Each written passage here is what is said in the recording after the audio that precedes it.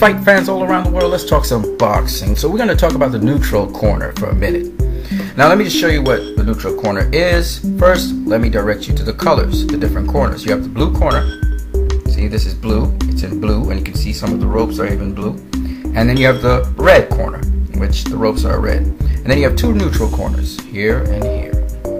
Now, one boxer will be in the red corner with his team, and the other boxer will be in the blue corner with his team. Say, for instance, a boxer gets knocked down. The referee is going to direct his attention to that boxer.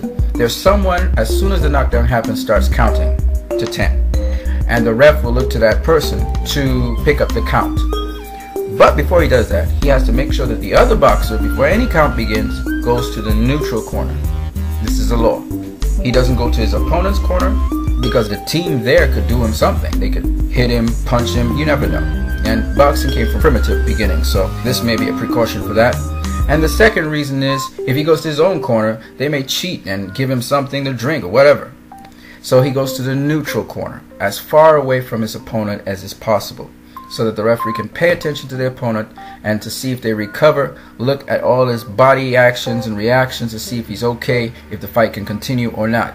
The ref will then also say, are you ready to continue fighting? If the person nods their head, says yes, and then he says, come to me to see if their nervous motor systems are working well. Then he will hold their gloves to see how strong they are, and then he will motion both fighters to come together and commence fighting. So this is one of the reasons for the neutral corner, to make sure it's fair. That's why it's called neutral. Make sure nobody goes and harms anyone. Both fighters can get a fair shake. Alright guys, you have a great one.